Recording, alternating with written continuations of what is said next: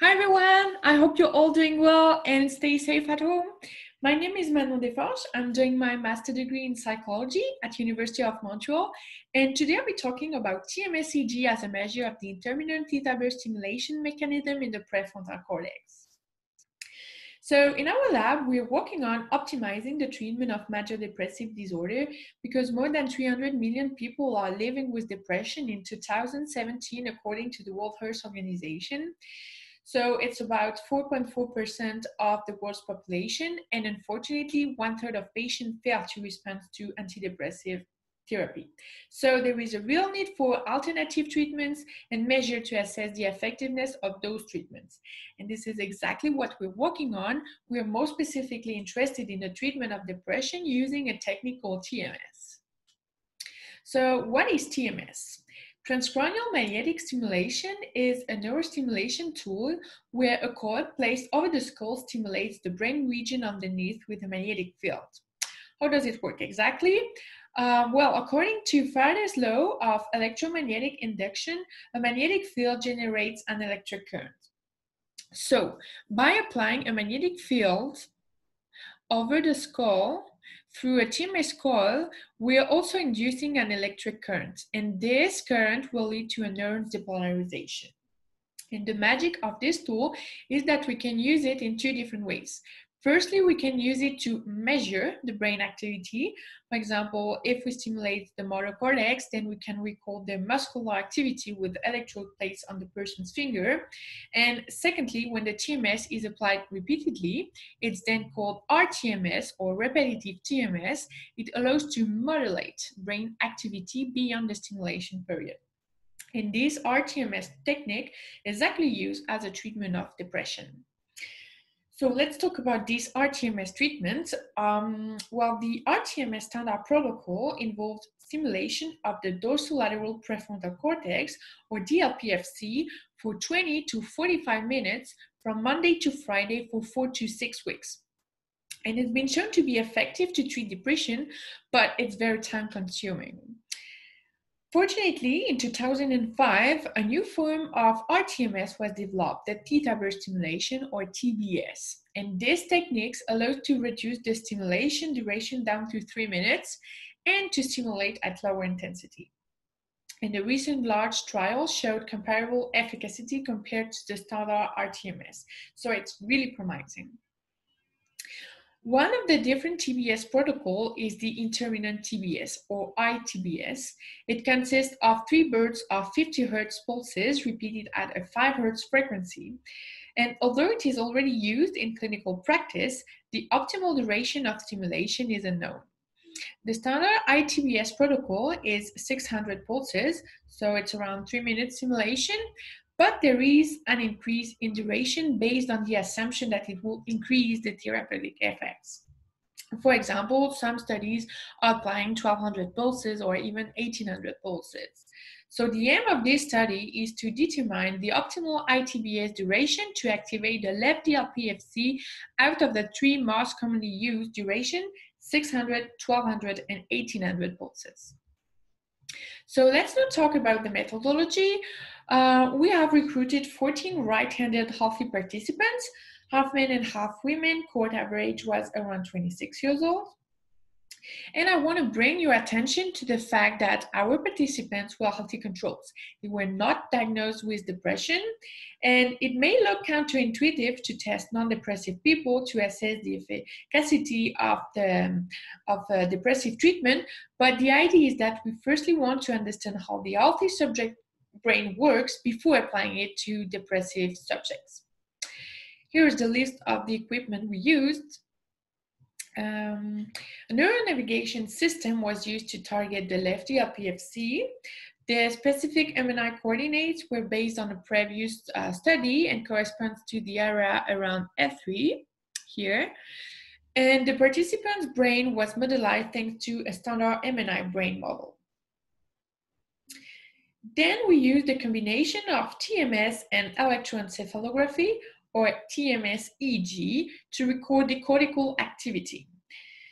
So TMS-EEG allows to quantify cortical excitability changes induced by TBS outside the motor cortex. So we are sending a TMS pulse and we record the electrophysiological response produced by the pulse with a 64 TMS compatible channel EEG cap, like this one here.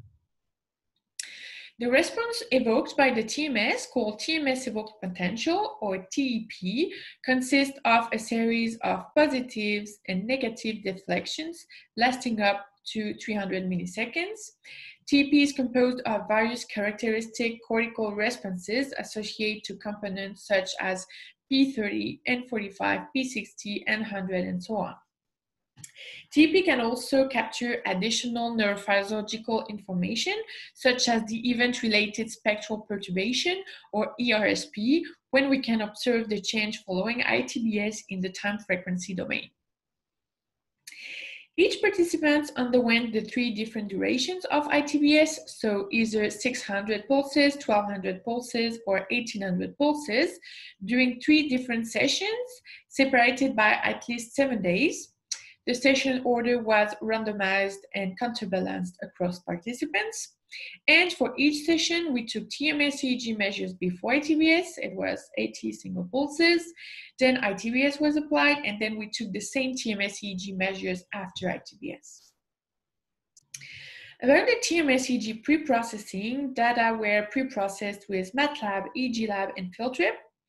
Data were epoch around the TMS pulse and baseline corrected.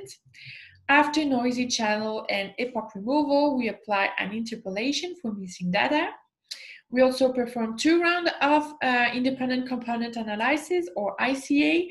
The first ICA to remove the TMS artifact, and the second ICA to remove other artifacts such as eyes movement, muscle activation, and so on.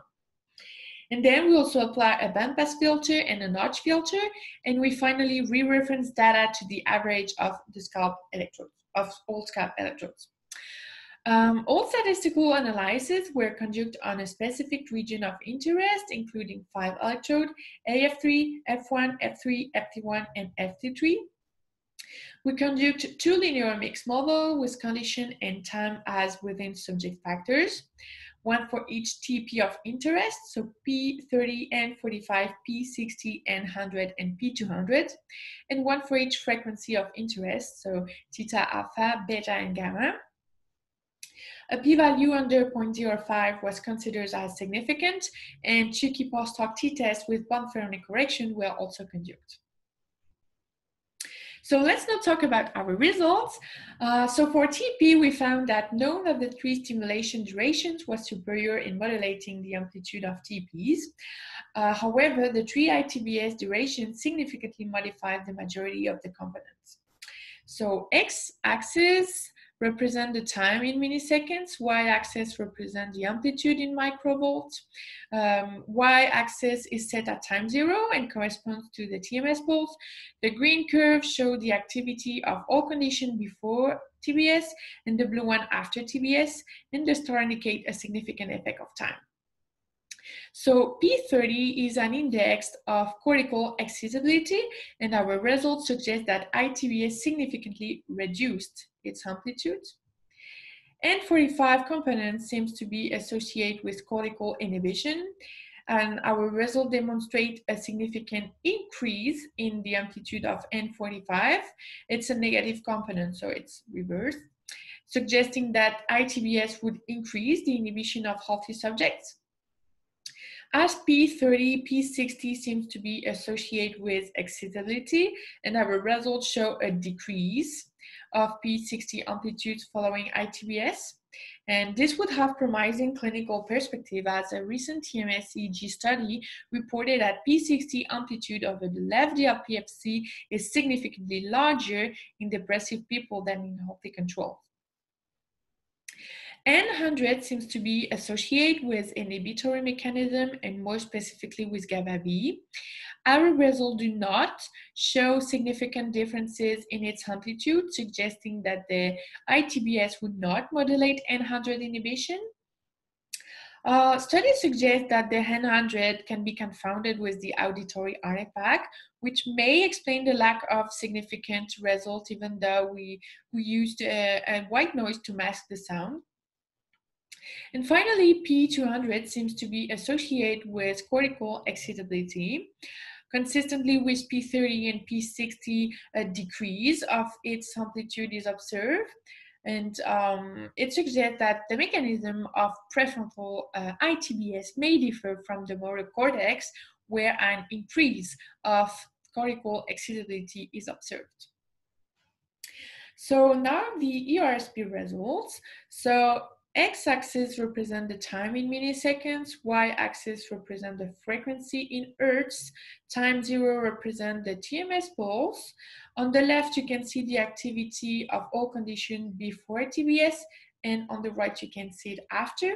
And black boxes represent our frequency band of interest with their specific time windows. So our results show that none of the three stimulation duration was superior in modulating the power of ERSP.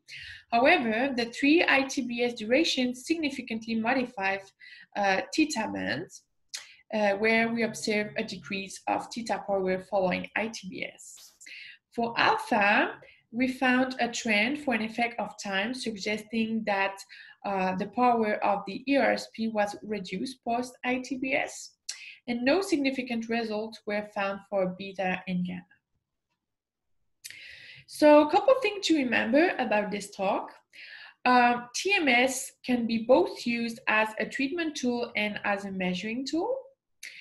TMS-EEG is a promising technique for determining the optimal parameters of stimulation of the DLPFC for clinical applications.